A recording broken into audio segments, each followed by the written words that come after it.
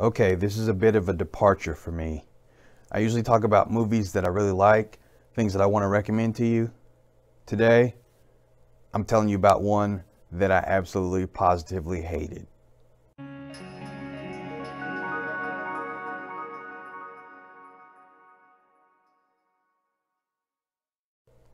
Hey guys, welcome to Rewind, Relive, and Review. I'm Rick. I talk about movies, music, and TV shows.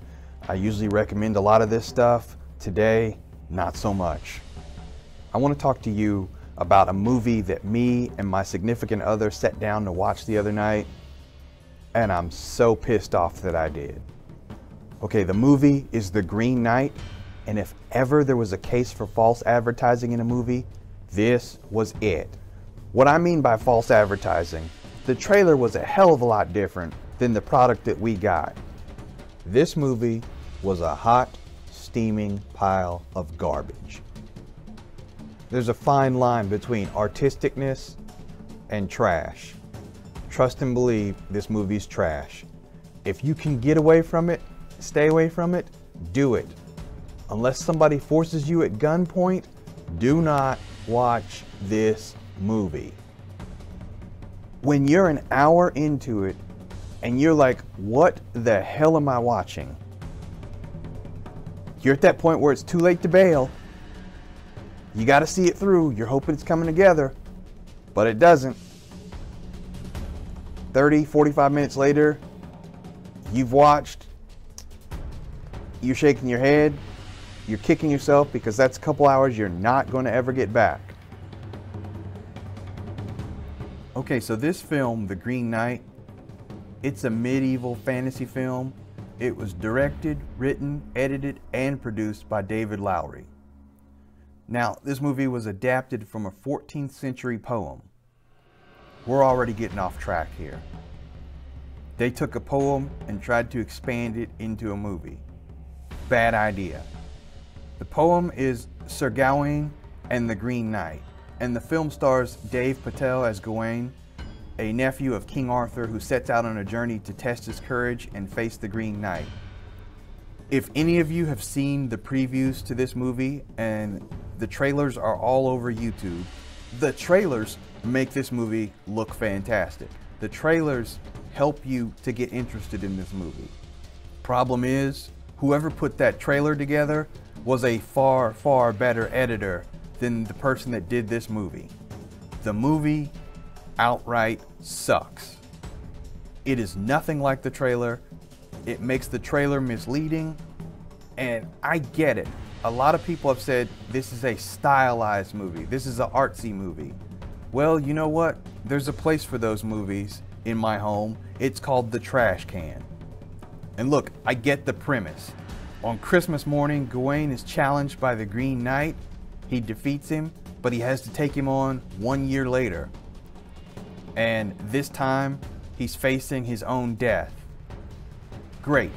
Sounds great on paper, sounds great in a poem. Can't do that in a movie. Not this movie, not the way this director did it. He went too far with the stylization. He didn't do enough to push the plot. There are so many gaps, holes, and questions that are unanswered, and things that make you say, why did he do that? And when I'm talking about he, I'm not talking about the actors, I'm talking about the director. Why did he make this choice to have them do that? Why did he shoot it like this? He just went too far to the right on every single thing that he could. Believe me, I understand he wants to make a name for himself. I want to make a name for myself in film too, but this is not the way to go about it. When people put down their hard cash to buy movie tickets or buy movies on DVD and Blu-ray, they want to be entertained. They don't want to leave with more questions than they had coming into it. The really embarrassing part about this is, from what I've read about the director, the cast, and the crew, they've all got such great potential to do so much. So when so many people get it so wrong on so many different levels, it falls on the director.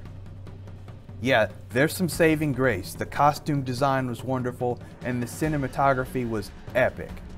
But no amount of photography can cover up the travesty that is this movie. Listen, guys, I never, ever like to bag on movies, and it's so rare that I tell people to stay away from a movie. But this is one of those cases. If it's The Green Knight, don't do it. Okay, so for The Green Knight, I'm gonna rate this out of 4, 0.5. And the only reason why it gets half a point is because the cinematography was good. That's it. The writing was horrible. The story was trash. The acting was subpar.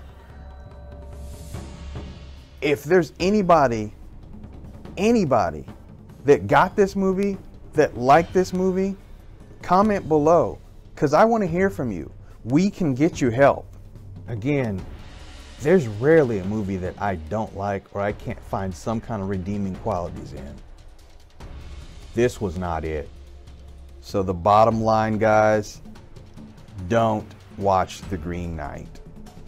Anything but that. I took one for the team today, so you don't have to.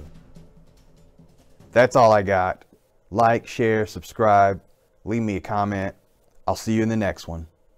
Oh, and stay positive, stay blessed. You thought I forgot, didn't you?